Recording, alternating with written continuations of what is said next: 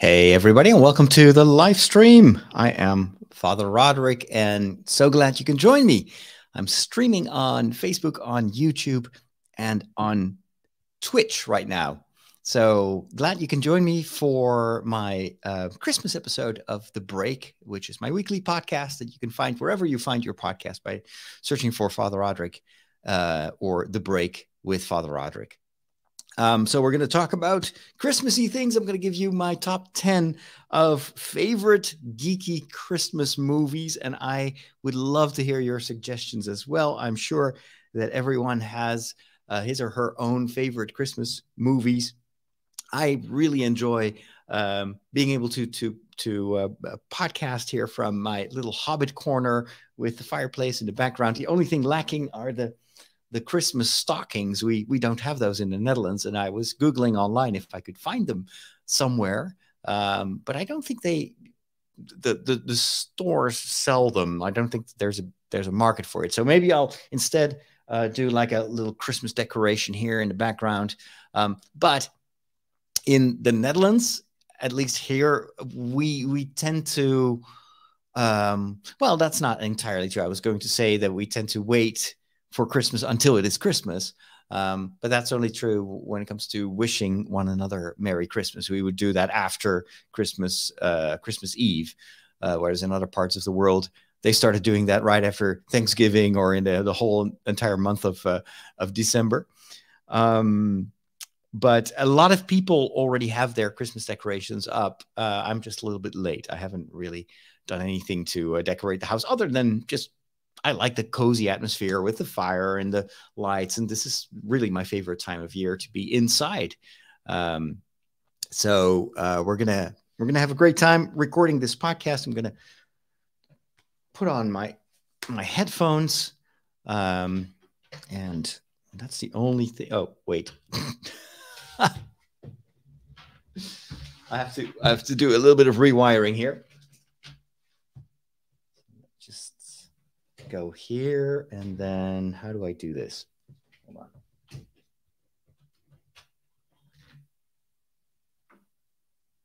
on.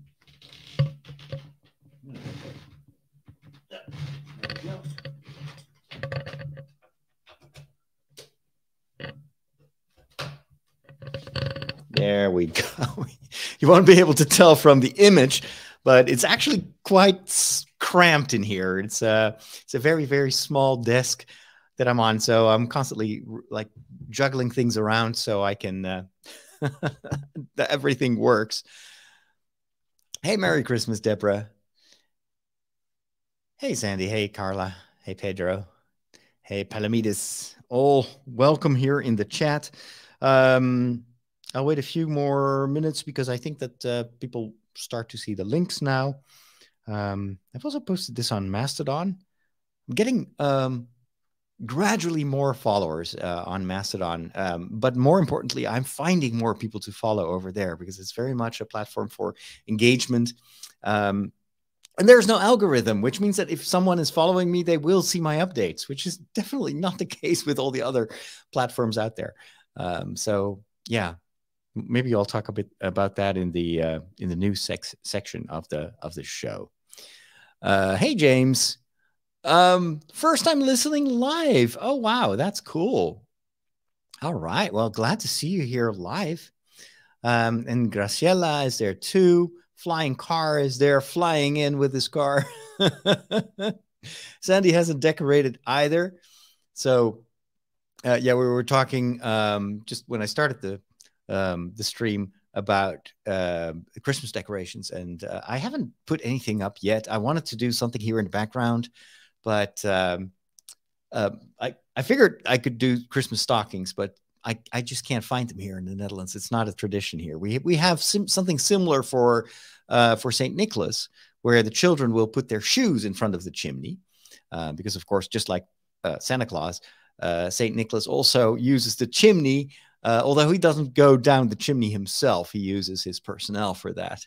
But it's the same idea, although we have shoes and not stockings. But hopefully I can see, we still have a few more days before it's Christmas time. So I'm sure that I'll be able to decorate the house a little bit more. There's one last thing I need to do, because I always say hi to my patrons. So I just do a last check to see if we've got any new patrons or not. Let's see, Patreon.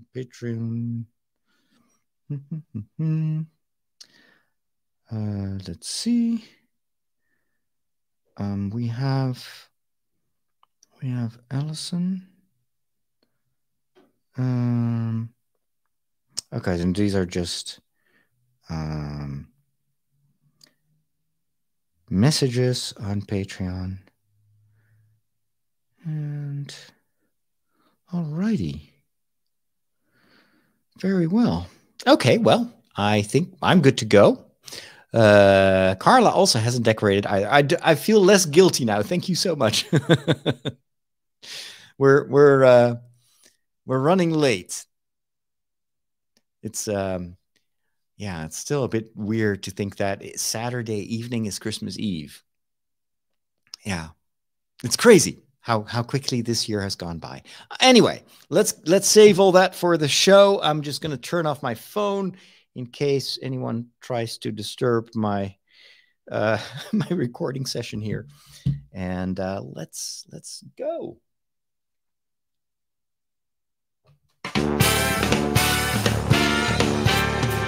Hey everybody, and welcome to the Christmas episode of The Break. I am Father Roderick, and I wish you a Merry Christmas. You may be listening to this a few days before Christmas or on Christmas Day itself. I hope not. I hope you have better things to do, or maybe right after Christmas. But my best wishes for the season. And also, this Christmas episode is brought to you thanks to my patrons, this wonderful community of people that support me with their monthly micro donations. If that's something you can do or want to do, if you want to join me in my mission to reach out to people who may never step in a church or may never encounter a priest, geeks like you and me, I try to reach them, and that works really well, but I need your support to be able to do that also in 2023. If you join the patrons, and you get access to the Discord server, and there are some extra perks. There's an extra podcast that I record for my patrons. So lots of reasons to join. And if you're not able to join, that's fine also. I'm already so glad that you're part of the listeners community. So a big thank you at the end of this year to all my patrons who have supported me throughout this year. Merry Christmas to them as well. And I also want to do a shout out to Samuel, who has upped his monthly donation. And maybe some of you will also do that before the end of the year. And if you're in the Netherlands, you may also want to take a look at the website, fatherroderick.com, because your donations, your direct donations, are tax deductible, because Tridio, the foundation that that enables me to do this work, is a nonprofit organization with tax advantages, if that's something you're interested in. Do you know what's going on? This is what's happening in your world. Face it, Catholics rule. We got Boston, South America, the good part of Ireland, and we're making serious inroads in Mozambique, baby. You've taken your first step into a larger world. So normally around this time of the year, you will notice that a lot of your favorite podcasters go on, let's say, on holiday mode. So you get all these kind of pre-recorded episodes, and it's usually, especially after Christmas, it gets into that either you won't see any updates at all, or it's a compilation of best of stuff. I always miss my podcasters because in the week after Christmas and the first week of January, I tend to have much more time to listen, and then everyone is on vacation, and I don't blame them. I totally understand. And I am also going to take a break, or winter break, but I also do want to be there every week for you. This is something I've been doing every single week of this year, 52 weeks. Well, the next week is still to come, but I've been there for you every single week. I didn't skip a single episode of The Break or The Walk, because that's what I would want to listen to. So hopefully you will continue to listen and enjoy the winter episodes as well. This is actually a time where there's so much going on in the world that I just want to talk about what's happening. If you just look at the situation on online, and with all the big changes and things that are happening around the social media platforms and the artificial intelligence, and there's so many, it looks as everything is in an acceleration, and we're on the verge of something new, and it's very hard to determine what exactly that will be. But it's so appropriate around this Christmas time, where we celebrate the new life, or you could say that the new turning of the page in history, that the birth of Christ is such a pivotal moment in mankind's history, that it's almost fitting that around this time of the year, so much is changing right now. I don't know if you've been following the news with everything that's happening on Twitter, and then the emergence of, well, not the emergence, but the growth of alternative platforms like Mastodon, and Post and Hive. And there's so many new groupings of people are flocking to different parts of the internet. And there are also a lot of communities that are changing. Look at the way Instagram has been changing this past year. I don't know if it's for the better or for the worse, but there's definitely a lot going on right now. Personally, at this in this phase, you could say, of the development of the internet, I'm always looking for, what's new, what is improving the creativity. I tend to, me, I don't focus that much on the negativity and on all the complaining and all the, there's so much out there that I don't feel the need to add to that pile of frustration and anger. But there is so much to be happy with. For instance, just the last 2 weeks, I've been, as you know, I've started an account on Mastodon, and I'm exploring that space, and people are flocking to Mastodon in the millions. Like, I think from the moment that the changes started to occur at Twitter up until now, so in the last 2 months, you could say, more than 2.5 million people have flocked to Mastodon. And so I've been searching for keywords, and I discover so many cool people, especially artists. There's so many great artists there. And it's pretty easy to find geeks like me, like fellow Star Wars fans. So all these niches are starting to flourish there.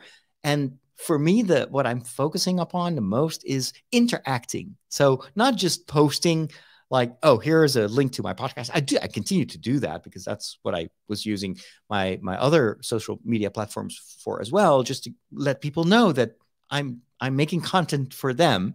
But I think these past few weeks, I've rediscovered the value of just being social, and to interact and to give feedback, and not overthinking it, which is something that really plagues me as a content creator, is always overthinking. Instead of just sharing, I was like, yeah, but what would be the best content to post on this platform, and what should I do on TikTok? And I meticulously kind of fabricate everything for a specific target audience. And I've decided, you know what? I'm going to stop doing that. I'm just going to share what I'm passionate about. That's what I've been doing on this podcast for 15 years. And I know that that's why you listen. It's this, because there's just so much, and it is very personal. And it's not very curated, because, well, usually when I do a podcast, there is just so much I want to talk about. And I want to bring that same kind of vibe, that personal social interaction to the platforms that I'm active on. So hopefully I'll be able to also engage with people, and they engage with me. And that's exactly what I'm currently experiencing. So I'm having so many great conversations with people, and I just discover how amazing the internet is, and how amazing people are, and how they continue to surprise me day by day, day after day. And this for me has been the year of discoveries. Speaking of which, let's talk about my big discoveries this year when it comes to movies and TV shows. Not like movies. They're predictable. Like, the guy gets the girl, and that kid sees dead people, and Darth Vader is Luke's father. Not liking movies is like not liking puppies. They're fine. I just get bored and never make it to the end. You know, you need a movie education. You need a movication. I'm going to give it to you.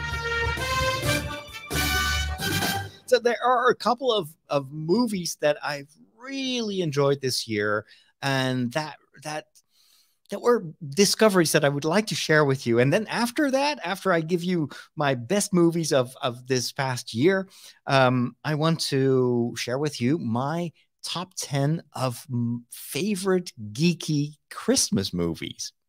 But let's start with what were my best movies of the year. I was going through a list of all the popular movies. I've been logging everything I watched on an app called TV Time, which is really cool. It helps you to stay to keep track of all the television series. And I noticed while I was adding to the app that I started so many television series and stopped watching after 1 or 2 episodes.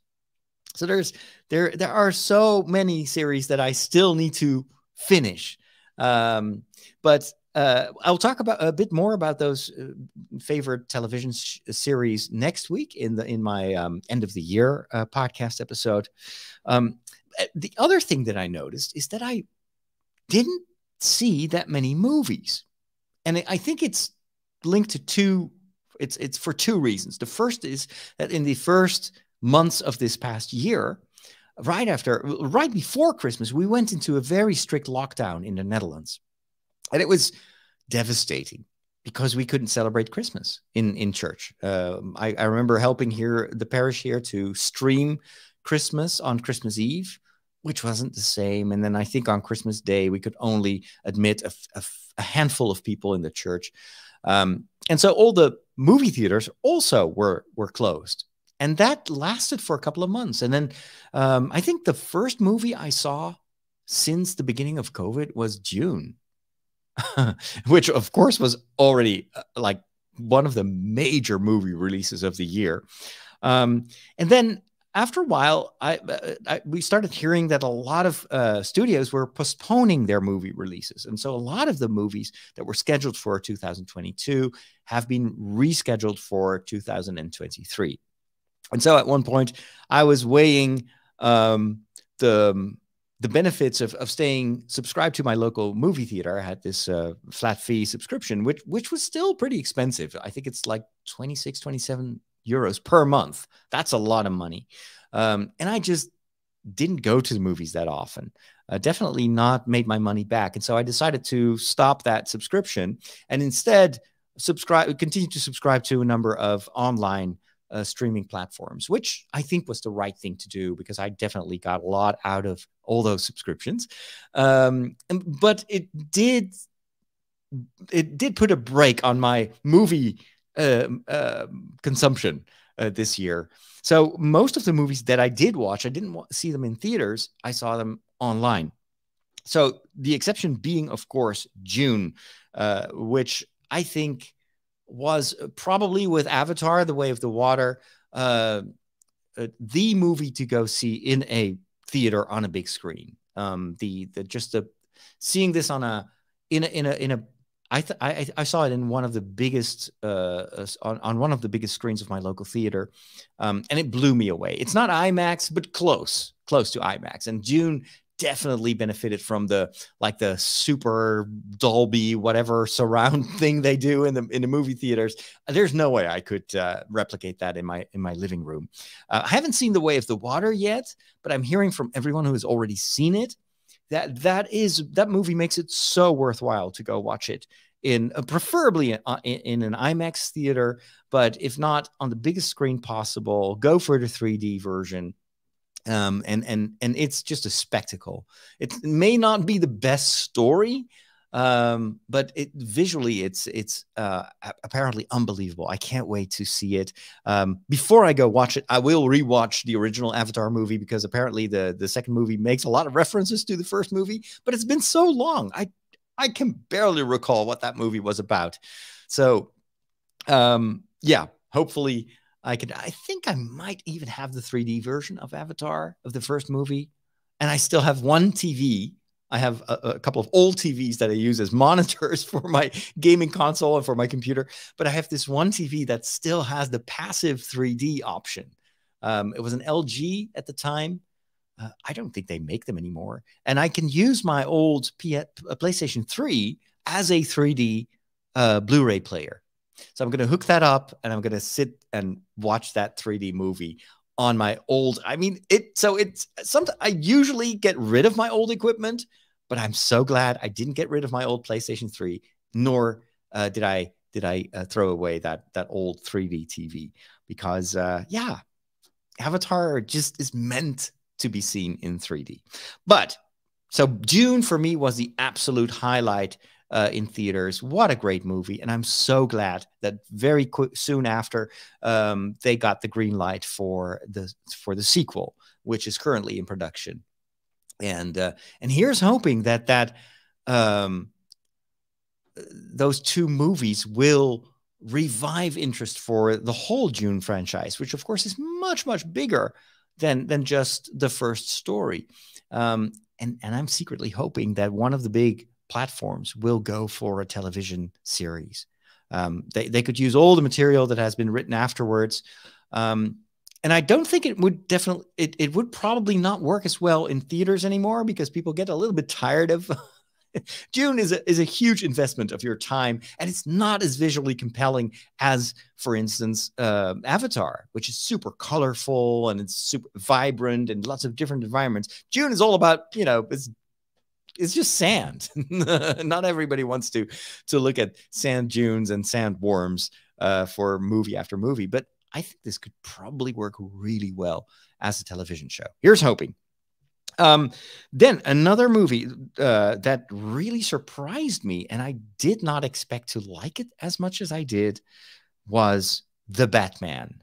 As you know, I like my superhero movies. I'm very critical when it comes to DC. And of course, last week we talked about the reboot that James Gunn is preparing for the whole DC universe, and how Henry Cavill is out as Superman. He appeared in the post-credits scene in Black Adam, and it added nothing to the movie. I was so disappointed because people were like, "Oh, but there's this, Henry Cavill is back as Superman." So I expected something that would be a bit more than just, "Hey, I'm Superman." By end of story. I'm not spoiling anything, but it's just what a waste of his last appearance. Anyway, so I wasn't a big fan. Well, I liked what they did with the Christopher Nolan's Batman, but I wasn't a fan of how dark it went. And so I was reading the reviews for The Batman, and they all said the same. It's even more broody. Is that a word? It's dark. It's moody, probably moody and broody. And it was super long, according to all the reviewers. So I watched it on HBO Max, and it's my favorite Batman movie. Absolutely the best of all the Batman movies that I've seen. I loved what they did with all the symbolism. It's a very subtle movie. There's just the whole Batman's arc and how he learns about who he is and who he wants to be. It's a vocational story. It's a story about redemption. It's a Moses story. I did a couple of videos on YouTube and on TikTok explaining the biblical symbolism in this movie, and it's all over the place. I really enjoyed it. So yeah, The Batman, definitely in my top 3 of favorite movies. And then another movie that I also did not expect to love as much as I did was going straight to streaming, and it was Turning Red on Disney Plus. And I so loved that movie because I recognized so much of the topics that were central to the story. It's about generational trauma.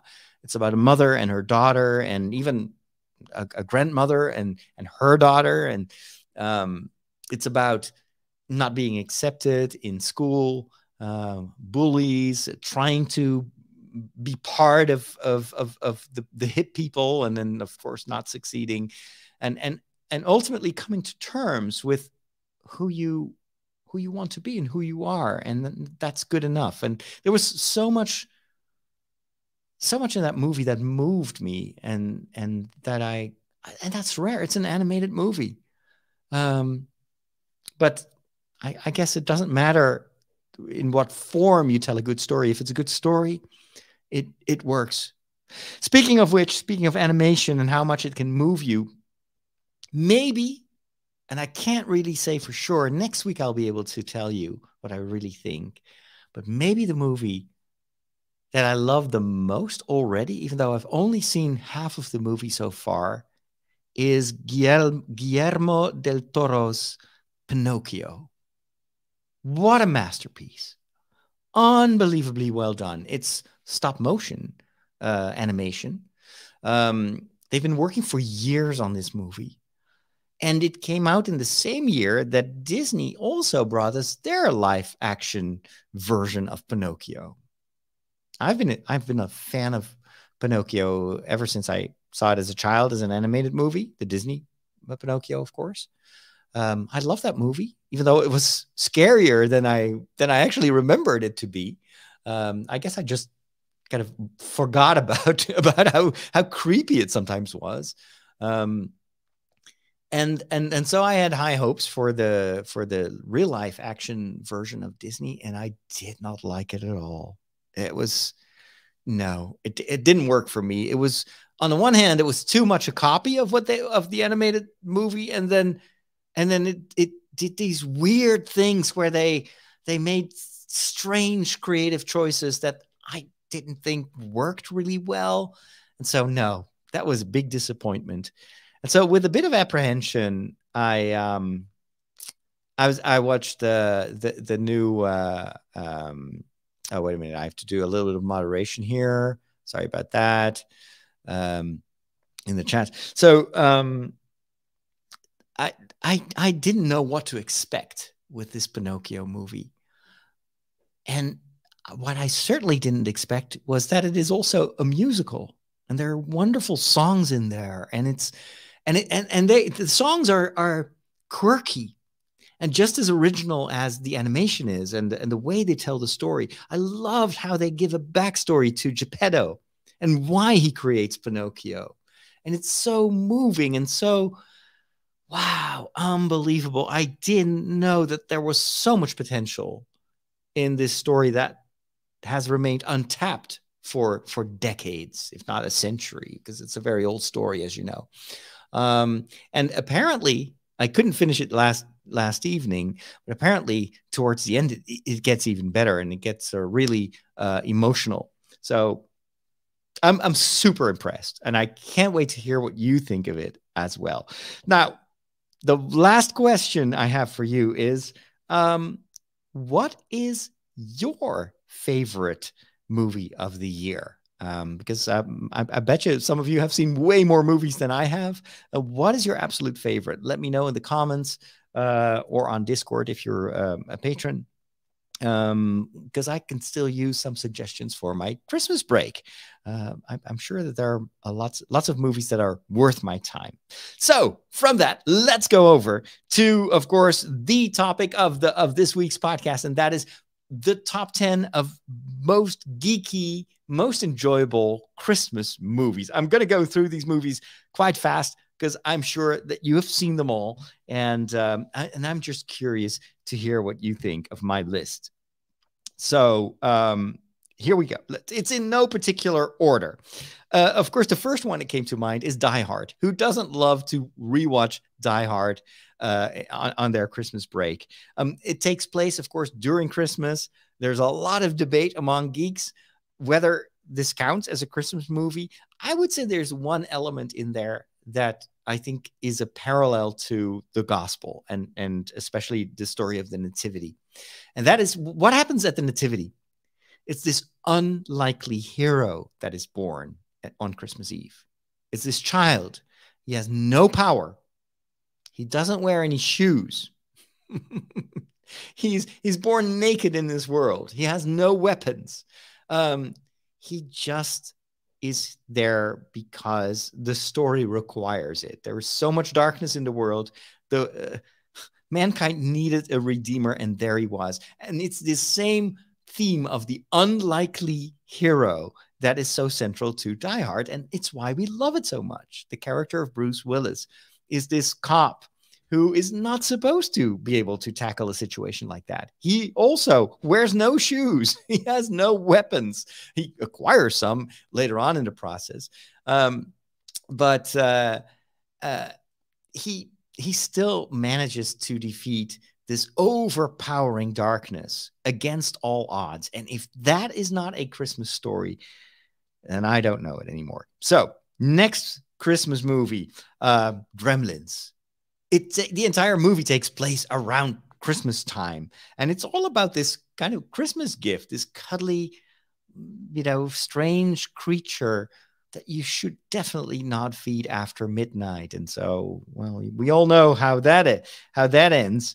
It's a wonderful movie. Again, scarier than I remembered it. It is pretty gruesome, like a lot of these movies from the 80s and the 90s. If you go back and watch The Goonies, for instance, you'll be shocked by the language in that movie and just how far they went in those years. And yet we all remember it as a very family-friendly movie. Same thing with Gremlins. I don't know. Maybe you should watch it before you show it to your 8-year-olds. Another favorite of mine that I keep watching over and over again is Family Man with Nicolas Cage. It's the story of Scrooge, but in a different story. No, it's the same story, but in a different format, I should say. It's about this very, very rich, solitary millionaire, kind of an Elon Musk type of guy. And one day he wakes up in the alternate version of his life. What if he hadn't gone for his career, but instead he would have chosen to go for his family, and his life is totally different. And for the entire movie, he tries to get back to his old life. And then, well, there's a lesson to be learned, and it's a great movie. Very, very charming. One of the best roles, I think, of Nicolas Cage. Jingle All the Way, another favorite of mine. It is actually a very fun movie with Arnold Schwarzenegger playing a dad who needs to get this ultimate action figure toy for his kid, but so does every other parent. And there is this war going on about the last I say that, not copy, but the last toy that is available in the store. And it's just this ongoing war that gets worse and worse and worse. And of course, in a certain way, it's a criticism of our consumerist mentality for Christmas and how crazy people get. And they forget that Christmas is not about stuff, and it's not about gifts. It is about it's about family. It's about how God became our family. Because in Jesus we got a brother, and we became all like brothers and sisters of one another. And so love how Jingle All the Way manages to sneak in that Christmas message, even though it's just, most of all, it's a really, really fun movie with Arnold Schwarzenegger, I think, doing what he does best, and it's not fighting, but it's his humor. He always has a knack for these dry one-liners that are so incredibly funny. Home Alone, of course. I was very late to the party when it comes to Home Alone, because that movie became popular when I was in seminary, and we didn't watch television. I never went to the movies except for one movie that I watched during those 2 years of early seminary in Belgium, and that was Back to the Future 2, which I've shared in one of the previous episodes of this podcast. But so I never saw Home Alone when it was at the top of its popularity, and it's only much, much later when I was able to catch it, I think on Netflix. That's just a few years ago that I saw Home Alone for the first time, and it was hilarious. It was so funny, and I totally understand why it's such a classic favorite for so many of you. Batman Returns, the second Batman movie that I've watched, with Danny DeVito playing the Penguin. That is a very dark Christmas movie, but it's done in such a awesome way. The set building, this is all pre-digital effects. So a lot was practical, a lot was miniatures. It's an amazing atmospheric movie, highly underrated, I would say. And it's a totally, if you've never seen these old Batman movies, it's worth checking them out because it's so different from the Batman that we currently know so well. You know, the Christopher Nolan Batman, the Snyderverse Batman, and yet it worked. The quirkiness, the goofiness, it had a comic book feel to it. Love Actually, it's totally different genre. It's a romantic comedy. Some of it didn't age very well, but it was one of those first popular, very, very big box office success movies that was doing something that afterwards became super popular, where they tell all these separate stories. And it's only towards the end of the movie that it all comes together and there are relationships. It's a very modern storytelling technique. At the time, it was like a bit disconcerting because, like, what is this movie about? There's not one protagonist. Of course, in their advertisements, on the posters, it was all Hugh Grant, who plays the UK Prime Minister. But it's not a Hugh Grant movie. There are 4 or 5 different storylines that all intertwine towards the end. It's a very charming movie. I think with a moving Christmas message, and not all the stories end well. Yeah, I can't say anything else for fear of spoilers, but Alan Rickman is also playing one of the characters in, so we all miss him still. But before he was Snape, he had this wonderful role in Home Alone. Not in Home Alone, in Love Actually, sorry. and actually his story was one of the most touching elements of Love Actually. Then another register, another genre, Harry Potter and the Sorcerer's Stone. Of course, lots of Harry Potter movies have Christmas components, especially the early ones, because of course it tells the story of an entire year at school. And well, the Christmas holiday is important for all the kids, and they do the holiday decorations. What I loved about the first movie is that they really dwell on it, and they show how important Christmas is for Harry Potter, especially Christmas at Hogwarts, because it's the first time in his life that he gets Christmas presents. And so Ron Weasley's mother has made him a very ugly sweater, an ugly pullover with the letter H on it. But he treasures it because it's the first time that he celebrates Christmas with a family that loves him. And then, of course, later on, he gets this mysterious gift from, I don't think at the time he knows who gave him that. It's a Secret Santa, and it's this invisibility cloak. And of course, later on, we discover it was Dumbledore who gifted that, and that it wasn't just a cool toy that made you invisible, but it was actually a very, very important element of the entire saga. Again, no spoilers for those of you that haven't seen it yet or haven't read the books yet, but I just loved what they did with the Christmas sequences in Harry Potter and the Sorcerer's Stone. And of course, you've got the amazing John Williams music that is so Christmassy. Oh boy. I sometimes just play that particular sequence of that movie for Christmas. And then an old favorite of mine, and it's mostly not just nostalgia, The Muppets Christmas Carol. I watched that when I was still in seminary, I think, or maybe even before that. And I loved it so much. We also had a record, like how do you call that? Yeah, a record, right? An old-fashioned record with John Denver and the Muppets. So John Denver recorded an entire album with the Muppets, and we played that over and over and over again. This was way before we had a VCR to record these Muppet shows. And so we would watch every week. We watch a new episode of The Muppet Show. We love that so much. And so having an album was a way for us to to put the Muppets on repeat, because you would have all the voices singing along, and it was just so funny and so magical. Yeah, I really cherish that that album, because it colored a lot of my Christmases over the years when I was young.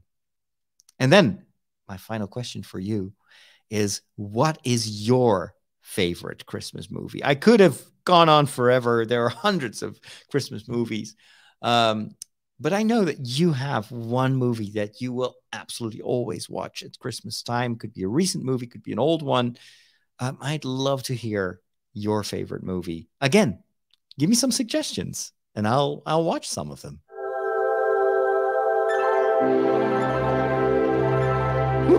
Catholics rock!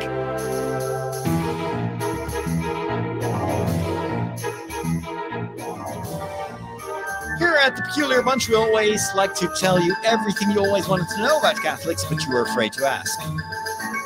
Catholics can be a peculiar bunch. No meat on Friday. Oh, meat! What do they eat? Light bulbs? And on today's episode, I want to answer or try to answer or react to a very important question that I saw on Patreon, on my Patreon Discord. Man, you guys got more crazy rules than Blockbuster Video. Yeah, on our Discord server, our patrons often have these very deep discussions about faith. And I love it so much because not everybody who is supporting me as a patron is Catholic or is even from a Christian background. And so oftentimes you will get these questions that for cradle Catholics like me are like, wow, okay, so I've never asked that question, or it's been a long time since someone asked me that question.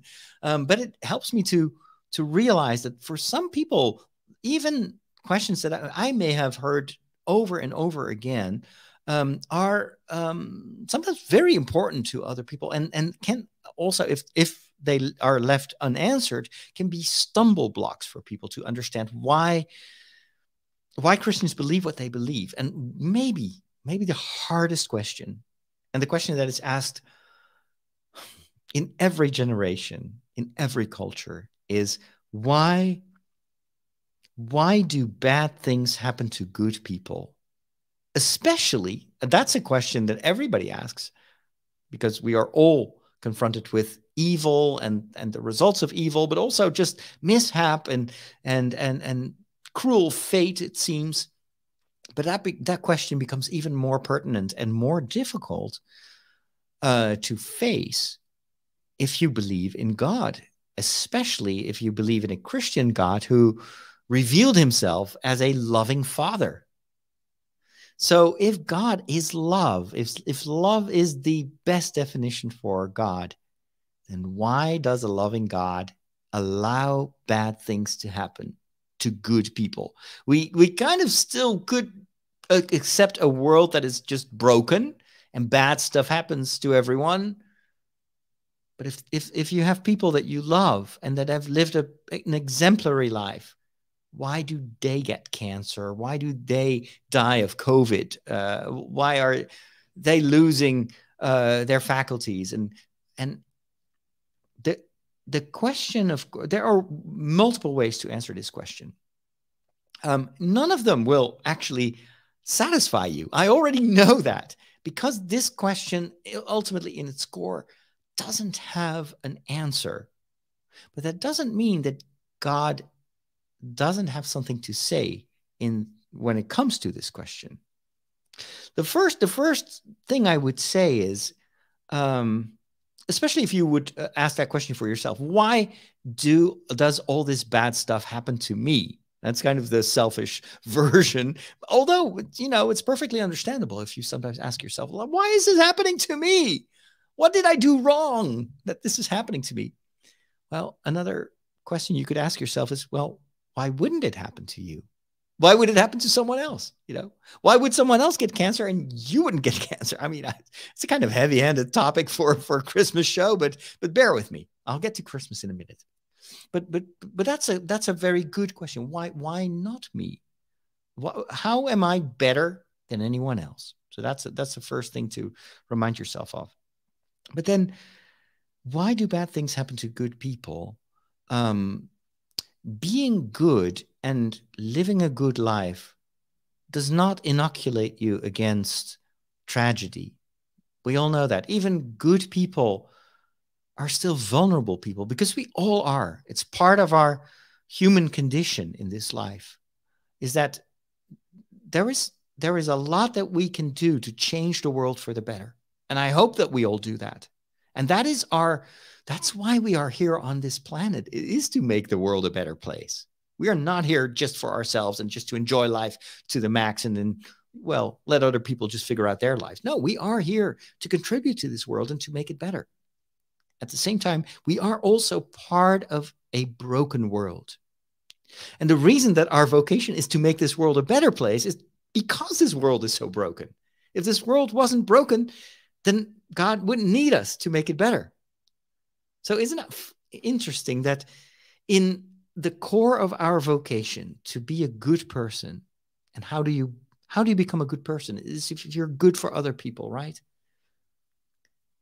The other side of the medal is that we are called to be good people because this world isn't always good. And so there are prisoners to free. There are sick people to heal or to comfort. There are poor people to clothe and to feed. There are situations where natural disasters are causing so much suffering. There are wars in this world, and we are called every time to do something about it. And even when you are confronted with someone, a good person that you love so much, and who is experiencing something very bad, God hopes that you are not just going to complain about why is that bad stuff happening to that good person, but that you will be the good that happens to that person in that bad situation. Faith challenges us to reframe our biggest questions and these awful situations. And I know that does not necessarily intellectually satisfy us. If God is the ultimate good, and if he's all powerful, what kind of God is he that he lets us experience all this misery? So my only reply to that is that even Jesus, who we celebrate this Christmas, is born in the midst of darkness. We romanticize the Christmas nativity story, but Jesus was born in the midst of persecution in a country that was occupied by the Romans, where people were extorted, where the children were threatened by Herod, who wanted to kill all these firstborn. Right after Jesus was born, his father, Joseph, had to take Mary and Jesus to Egypt, because otherwise Jesus might have gotten killed, as so many other babies were killed. And so the story of Christmas is God's answer to this big question: why is all this bad stuff happening to us? For centuries, the people of faith, the people of Israel, have been praying the same prayer. God, how long are you going to allow this to happen? How long? The Psalms, if you read the Psalms, they're full of these kind of prayers. Why does this happen to us? When can we finally await your deliverance, your answer to all this evil? But the answer that God gives is so different from what everybody expected. Everybody thought that God would answer by sending a Messiah who was powerful, who would use his political power, military power, to overthrow the occupant, the Romans in this case. Just as in the past, sometimes God would send kings who, like King David, who would make their people strong, who would rebuild Jerusalem, etc., etc. And instead, what does God do? He sends a baby, a child that can't even speak. That's God's answer. It's vulnerability in the midst of misery. So instead of telling us, let me fix this for you. God, first of all, wants to share in the experience of these bad things. If there was one person who was good to the 10th degree, it was Jesus. There was no evil in him. And yet, from the moment he is born, he is in peril, and he and his parents suffer the consequences of evil, and the hunger for power, and the dangers of persecution, and that lasts for most of his life, up until the very last breath that he gives this earth on the cross. Jesus suffers what we suffer. He experiences, as the Son of God, what evil does and how much it hurts. And it's a promise. It's also a promise that the darkness will never be stronger than the light, because ultimately, even death, the ultimate darkness, wasn't able to eradicate Jesus. The ultimate answer to evil and to the destructive force of evil is not the silence on the cross, where Jesus is asking God, where are you? Like that's ultimately, I think, behind this question of like, why does bad stuff happen to good people? It's ultimately, it's the same thing that Jesus cries out on the cross. Father, where are you? God, where are you when bad stuff happens?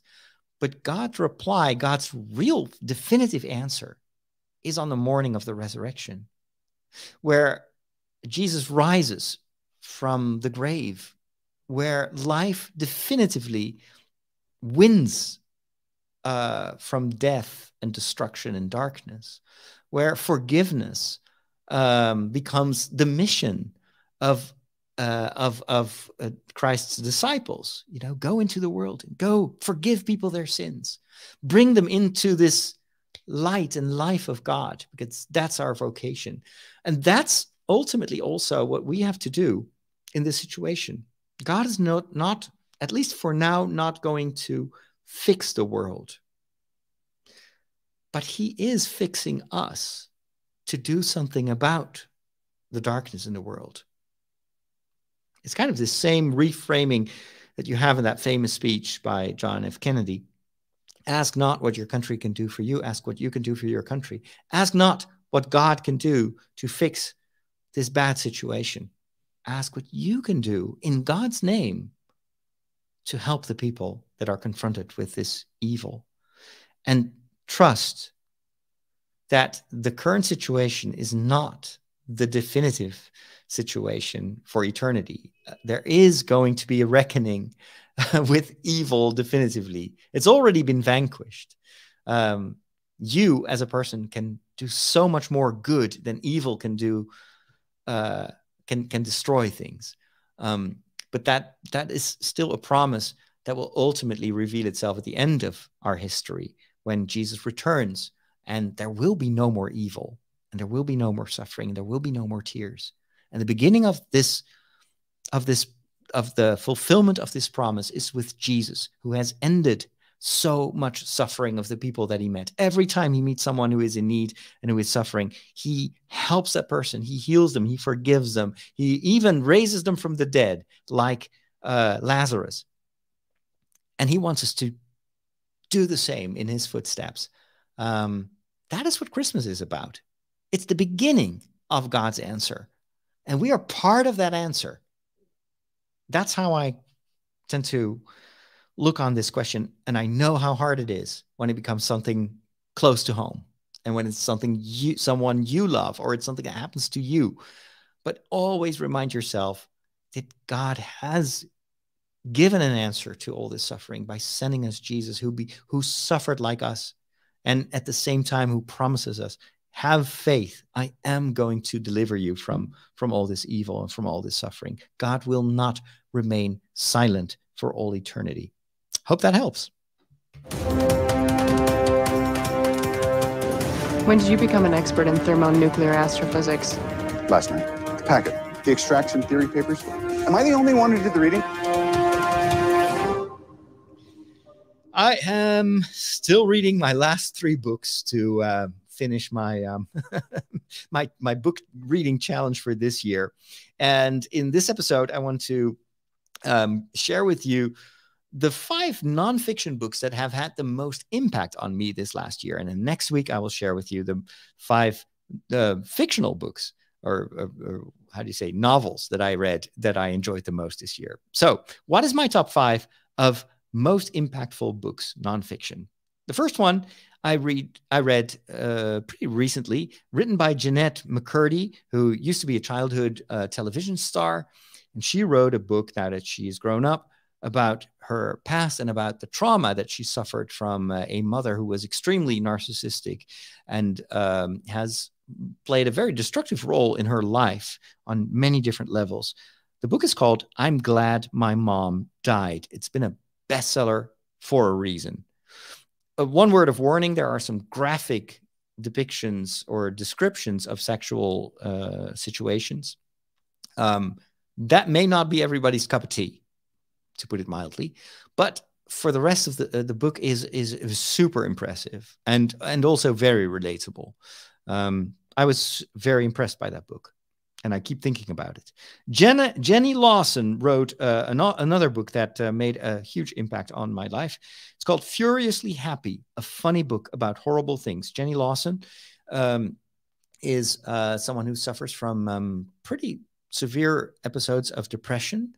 And it's not something that is solvable. She has to medicate.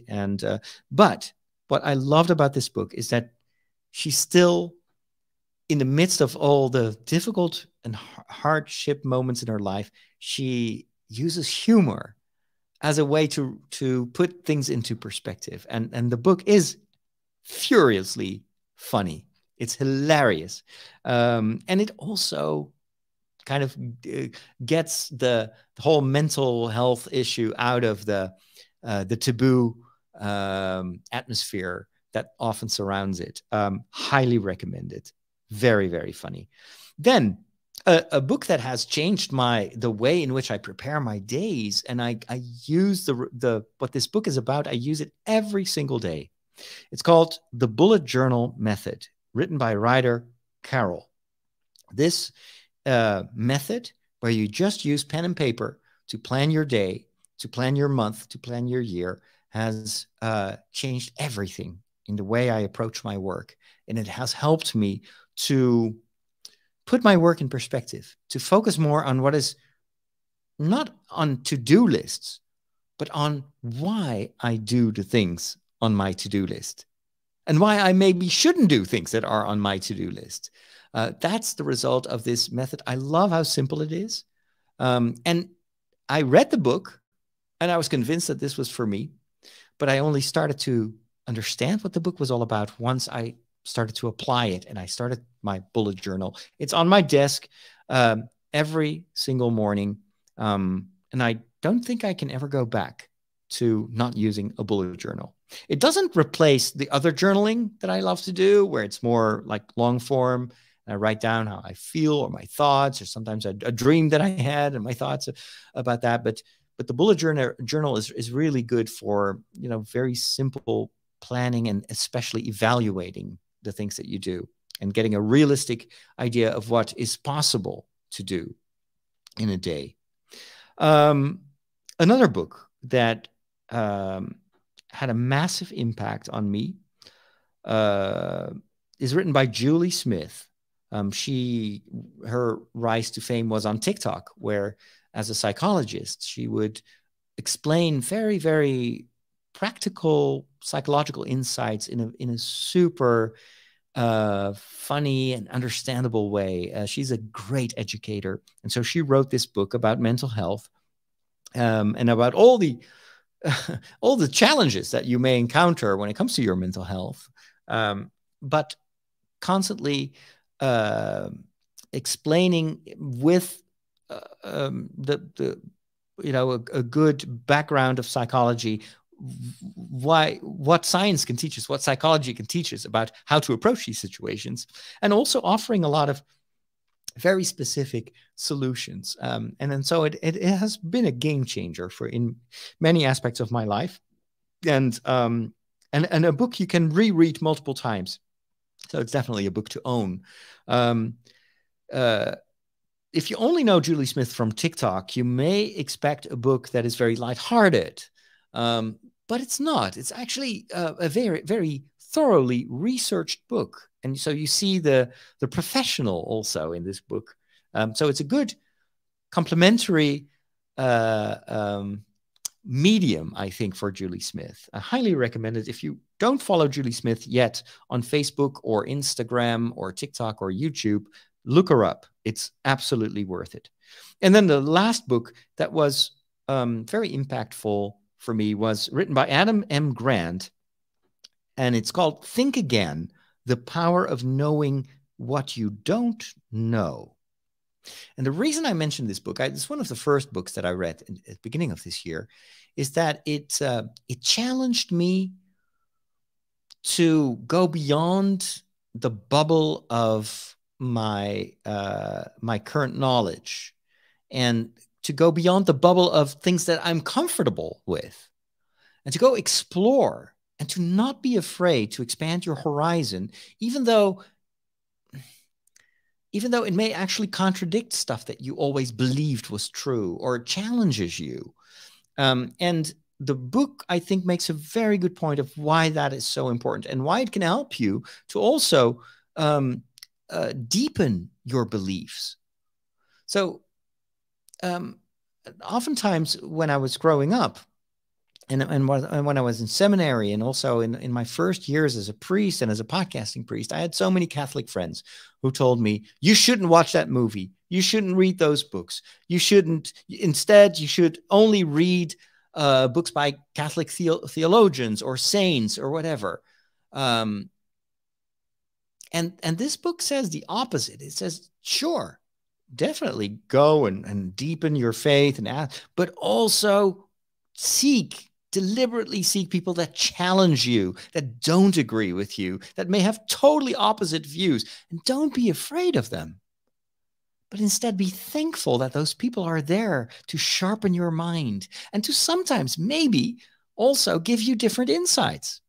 It starts with listening to these people. And if you don't do that, this is why these social media bubbles are in fact not a blessing for us. And they may feel very comfortable.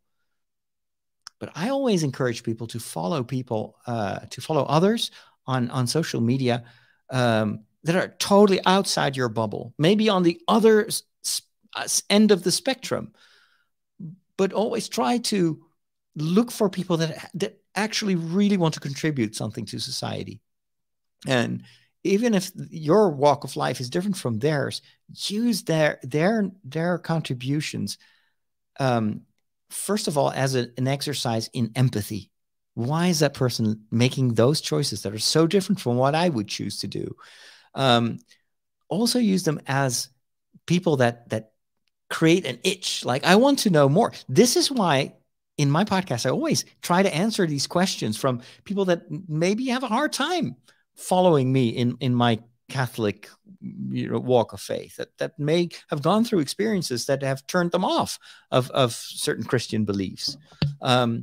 Critics are important. This is also why I'm always so irked when bishops or fellow priests are very hostile towards the press, and they feel that journalists are not respectful enough, etc. I'm thinking, you should thank them. We need very critical journalists. If we wouldn't have had the investigative journalism in Boston, like, imagine how many victims of abuse would have remained silent, and how much it was extremely difficult and continues to. It was the first domino of a whole sequence of dominoes that is still falling up until this moment. Even today, there are still more and more revelations of abusers among the clergy, among the bishops, among the high-ranking religious people. And we need those journalists to come to speak the truth even if it's an inconvenient truth, even if it hurts to read it, because it helps us to become better people. It helps you to sharpen your mind and to maybe sometimes also change your ways.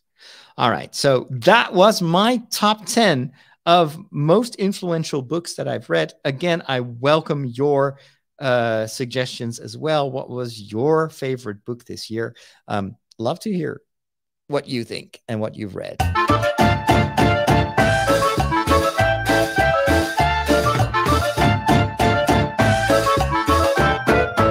We're approaching the end of the episode, and so I'm doing a quick jump into. I'm jumping quickly into the kitchen. Of course, Christmas time is a time where we do a lot of cooking and a lot of eating. I'm not going to go over Christmas recipes because I never have them. Usually, Christmas time is when I don't eat very well because of all the liturgy, all the Christmas celebrations that I have to do. So I don't have time to cook.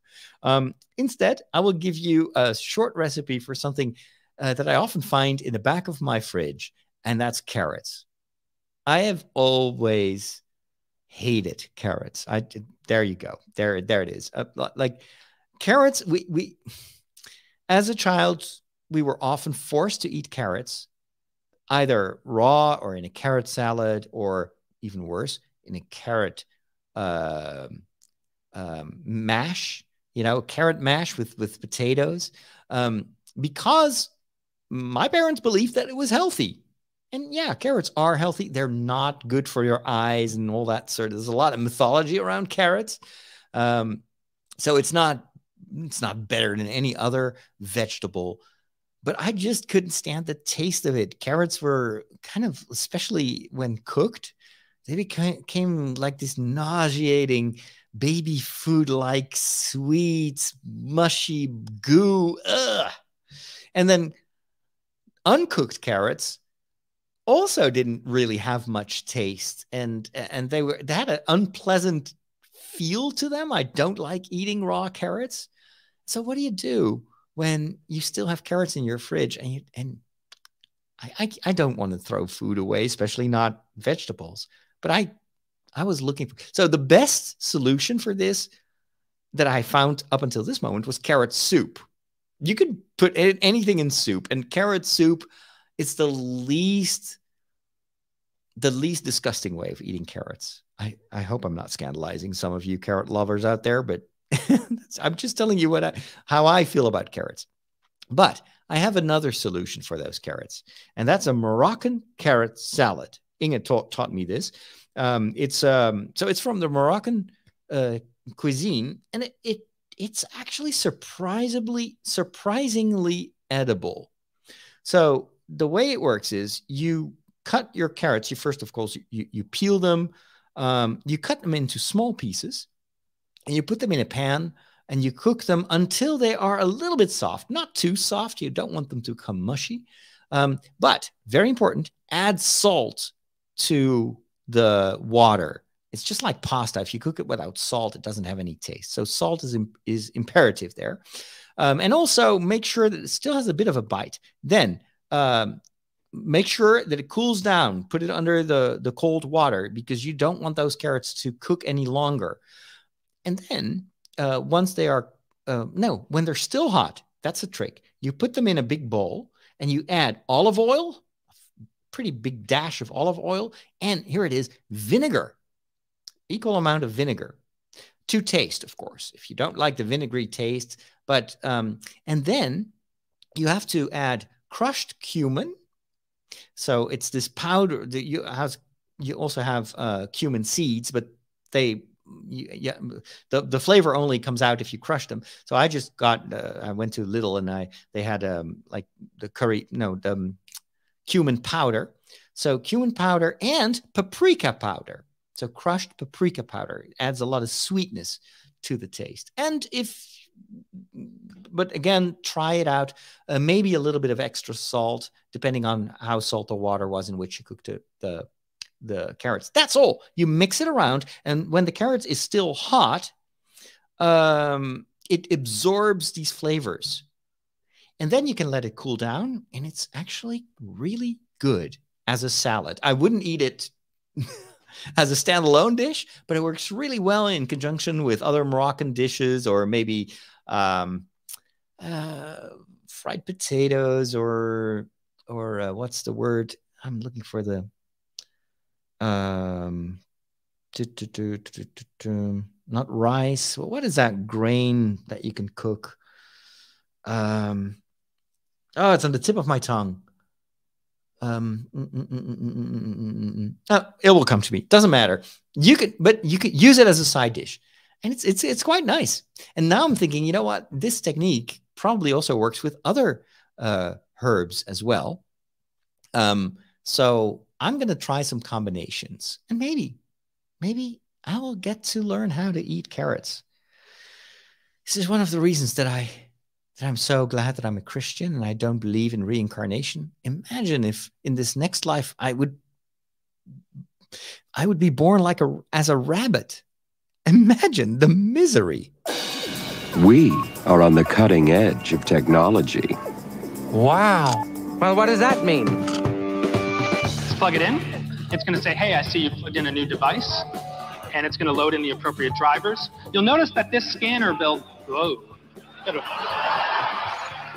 Well, all your technology stuff, it just ends in disaster.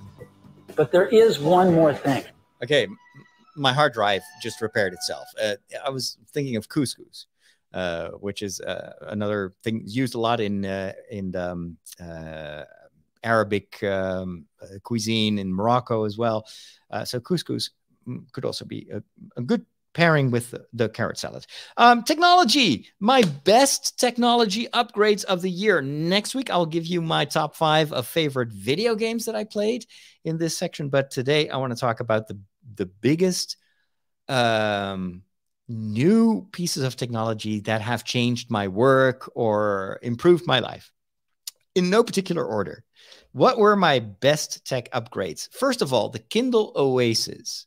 A Kindle with a physical page turner button. John gifted me his old Kindle Oasis. He got the new Paperwhite with a nice background color that changes from like bluish color to more orangey.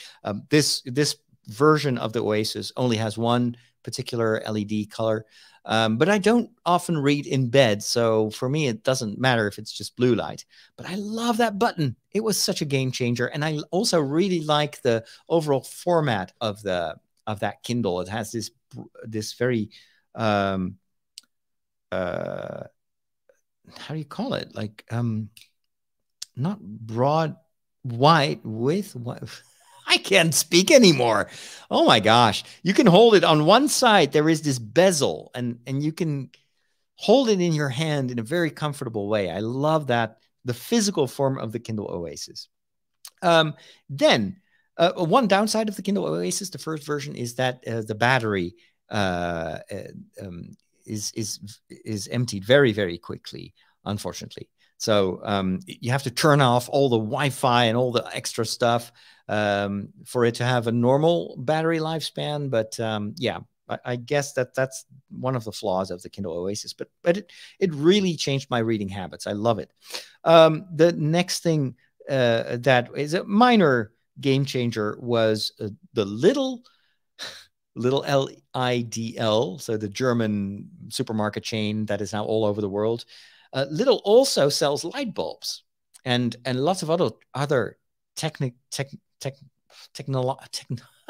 technology. What's wrong with me? I've eaten too many carrots. It's impeding my speech. So, you know, I'm a huge fan of Philips Hue. And what I like about Philips Hue is that you can make these scenarios where you say, I want my living room to feel like the Shire. And you can even upload a photo of the Shire and it will change the colors of all these different lights to mimic the colors in the photo. And it works surprisingly well. You can create lots of different moods thanks to all these different colors. The big downside of Philips Hue is these lights are insanely expensive. Like one GU10 LED light that you put in a spot is about $30. It's just, I usually keep a good eye on when these things go on sale, usually around this time of the year, and then I buy them in bulk. But even then, they're still very pricey.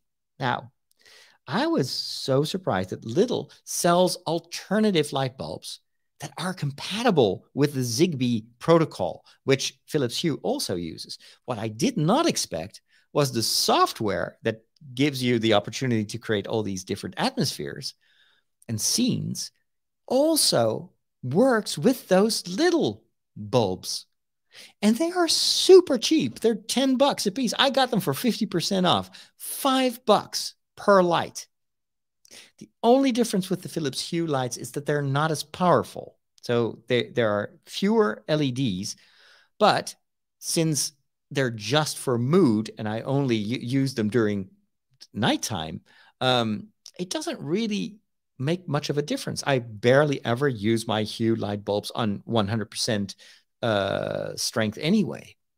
So, but it's so incredible that these super dirt cheap lights work in conjunction with the very expensive Hue lights, and they're flawless. So Lidl has also some other stuff, like they've got these internet switches that I still need to implement here in the house.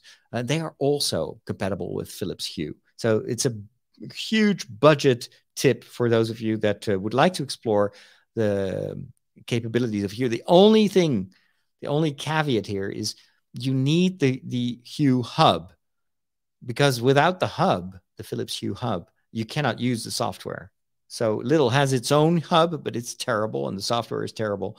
But you don't need that. You just get yourself a starter pack of Philips Hue and then just use the little bulbs. Big other game changer, also thanks to John Domick, was his recommendation that I get a Sony WH-1000XM4 wireless headphone. He visited me earlier this year and showed me those headphones. They have noise canceling, and I was sold immediately. It was so impressive. I use them every single day. What I love about these headphones is that I can link them to two devices. So they're linked to my phone because of the audiobooks, but they are also linked to my television. And I used to have this big sound bar downstairs, which takes up a lot of space and is you've got all the cable stuff. And I did that because the internal speakers of the television are terrible. They're very thin and they don't sound good at all. Well, now I just use those wireless headphones and I use Bluetooth to connect to my television. I put on the headphones. They've got noise canceling, so even if there's noise outside, I don't even hear it. And it's such amazing sound. It's very, very impressive. So glad I got those headphones. And then the final two tech upgrades of the year that were life-changing were, first of all, my iPad Smart Keyboard Folio. So this is an external keyboard for the iPad. And I have an iPad 12.6 inch. So the big one, or is it 12.9? I think it's 12.6. Anyway, got the big iPad. I used to have the Logitech MX. No, not the Logitech. The Logitech whatever keyboard, which was great because it turns your iPad into basically a laptop, but you can also use it as a tablet because you can wrap around the keyboard. The thing that I love, the Logitech, it's a mechanical keyboard. It's very, very good, backlight and everything, but it's heavy and it's bulky. And so I picked up this very slim iPad alternative. Doesn't have a touchpad, but who needs a touchpad if you have a screen that is touch sensitive? You can wrap around it, and it is amazing.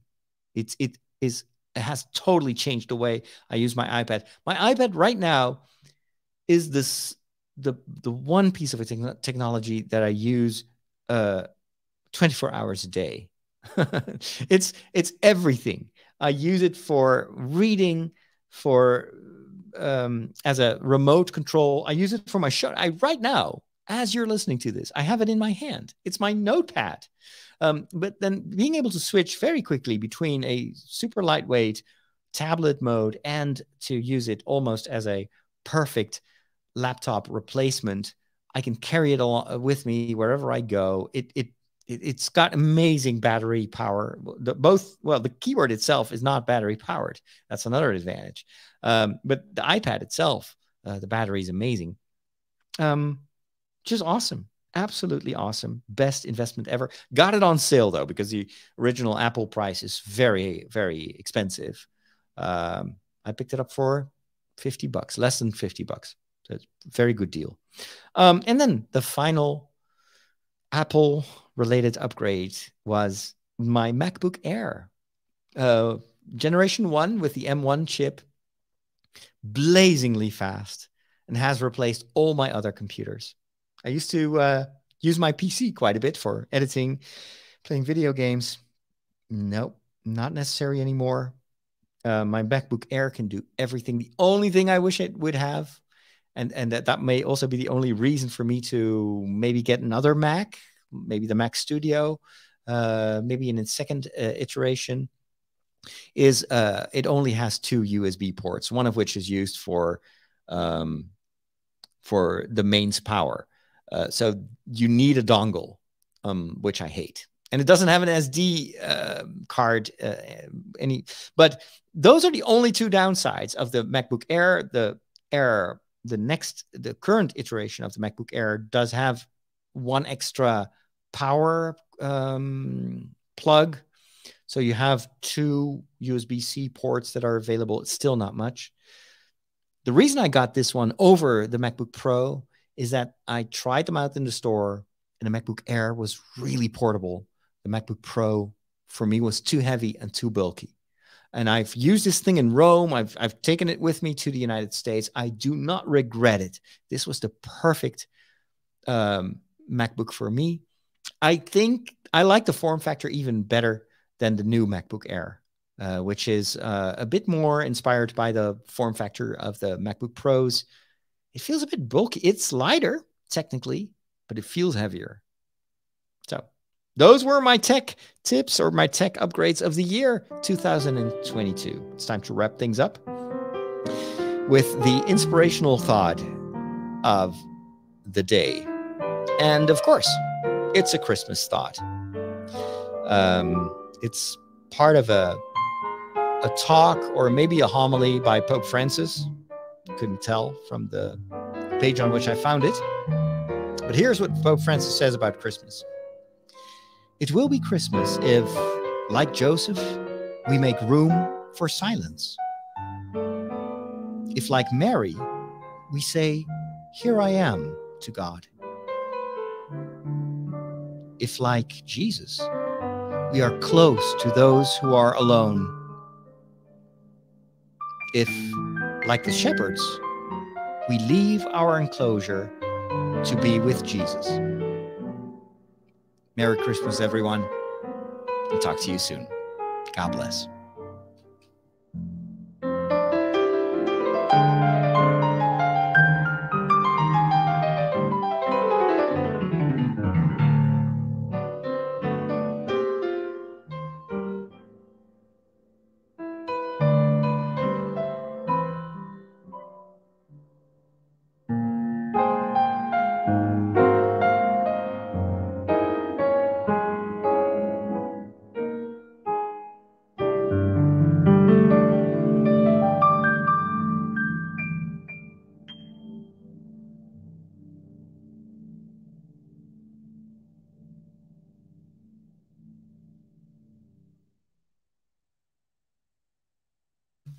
And that's a wrap. All right. Hope you enjoyed that. Merry Christmas to all of you in the chat room. Get these headphones off. Always feels a bit claustrophobic over time. All right. Would you believe me if I would tell you that this is actually, I'm using my internal camera here of the MacBook Air? So it goes to show it's all about lighting. I have an extra light here. And it already looks so much better than last week when I was using the same setup to stream. Still would like to get myself to get another camera.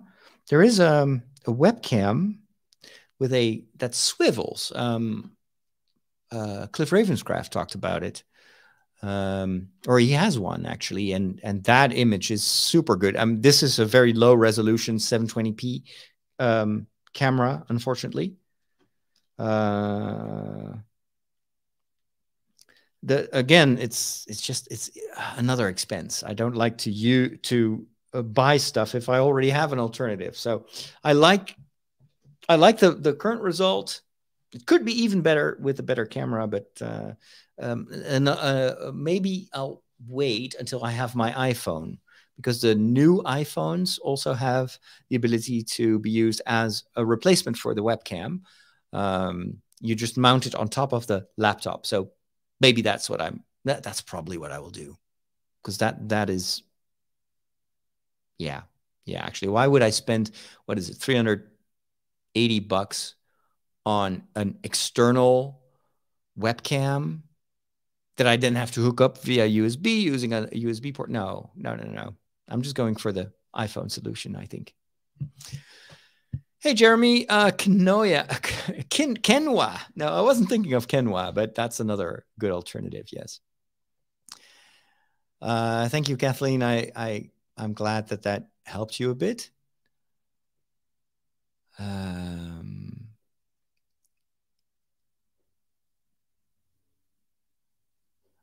Growth and learning are spurred on by adversity. True. There's so many answers to this question, none of which are like specific answers to the problem, but it's an alternative narrative. I think faith is all about reframing the way in which you look at the world, instead of expecting faith to be like a magical solution to fix the world or to make it more like the world you would like to have.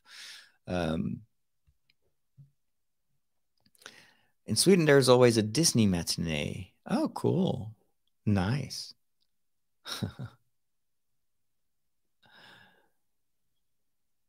The Snowman short. Yeah, that one is lovely too.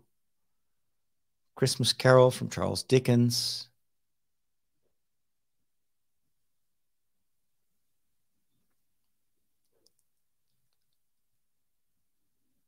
Huh.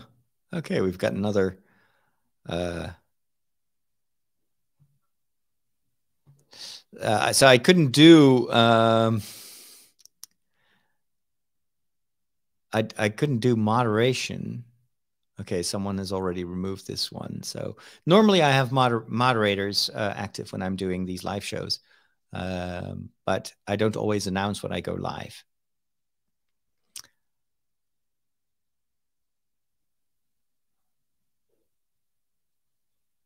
The Holiday with Kate Winslet and Cameron Diaz. Oh, Last Holiday with Queen Latifah. Never heard of those. Christmas Vacation. Oh, yeah, that one is funny, too. Nightmare Before Christmas. It's a good one, too. National Lampoon's Christmas Vacation. That is very funny. Very American, though. I'm not sure if it works because it's so much part of the American culture. Turbo Man. Peter, you liked Moonfall as your favorite movie? I mean, it was a popcorn movie, but man, that plot had more holes than a Swiss cheese. Family Man is definitely worth checking out. Very, very good movie. And very moving. I always cry when I watch it. I don't know why. I haven't seen Elvis yet. Is Elvis a Christmas movie then? Or just as a movie to watch? I saw it on, was it HBO Max? I think it's on HBO. The Batman. Yep. Spider-Man. Oh, I forgot about Spider-Man. Was that this year? Oh, I should have added that one. Yeah, Spider-Man. I thought it was last year. Okay, yeah, Spider-Man definitely should be in my top 5 at least. How could I forget about that one?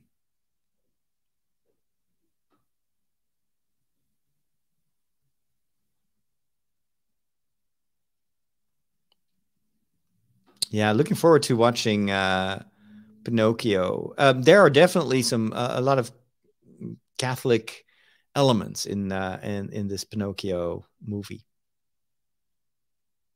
Like the fairy is actually an angel, and it is a cherubim, I think, with all the wings.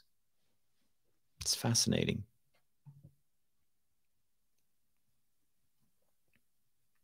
Avatar is a retelling of Dances with Wolves. Yeah, true.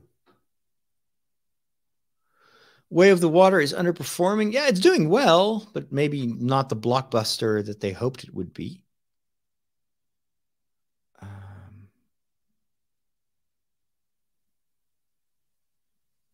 Yeah, I'm using StreamYard. As you can tell, there's the logo here. I have a very cheap subscription, which is no longer available. It's like $10 a month. The only downside is that it has this branding that I can't get rid of. But the alternative is going to, what is it, $40 per month, which is like, yeah, 4 times the price for just to get rid of this. And then it would allow me to stream in high definition, but it's just a stream, you know, it's not supposed to be a documentary. So it's kind of low resolution, but it's good enough, I think, for this. All right. Well, that wraps it up for me. I'm going to head towards the kitchen. The Polar Express. Yeah, it's not too bad. It's not too bad.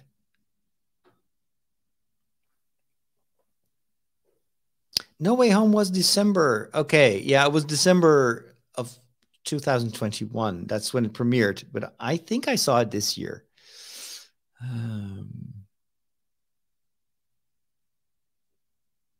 Okay.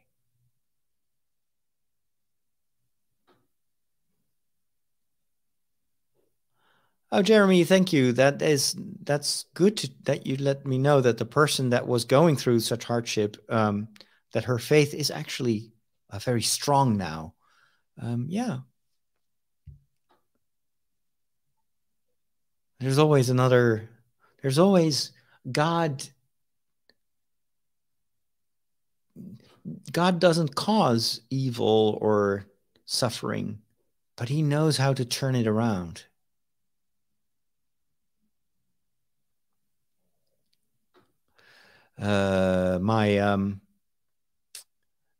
Peter says you can also use your photo camera as a webcam. I can, but not with this particular software. And I think it's not the fault of StreamYard, but it is because of Chrome and iOS. Works really well on a PC, but this is not a PC that I'm using. All right. Talk to you all later. Have a wonderful rest of your day, and Merry Christmas.